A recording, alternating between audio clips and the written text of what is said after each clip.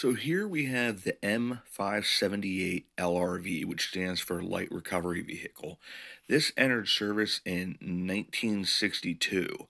Now, its original purpose, it was designed to work with the howitzer to change out barrels from these different howitzers, from the one that stood in place and the one that could move itself.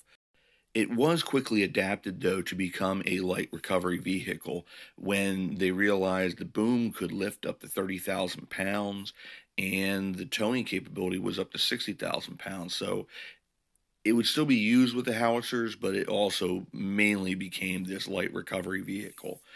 It was used until the M88 would replace it simply because the vehicles were getting heavier.